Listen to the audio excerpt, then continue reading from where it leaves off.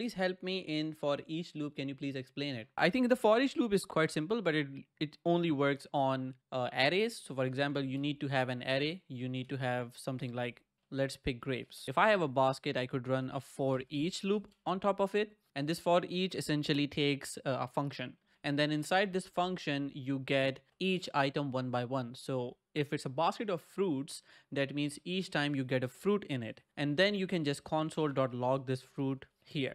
So when we do this, when we run this, you see that each time we get one log, we get one fruit coming out of it. Apart from this also just has this index as a second parameter. So if you want to see which index this is running right now, you could also just use that. For example, if I do this and run, let's see what happens. You see the index as well. So this grape is at index 0, this mango is at index 1, and this is the 2. The third is the complete array as far as I remember. So people don't usually use this often, but I think it's available as well. Yeah, here you see the array as well. So if you want to see the whole array at any time, you can get the current array in this case. But if I talk about the simplest use case, this is the use case most of the time.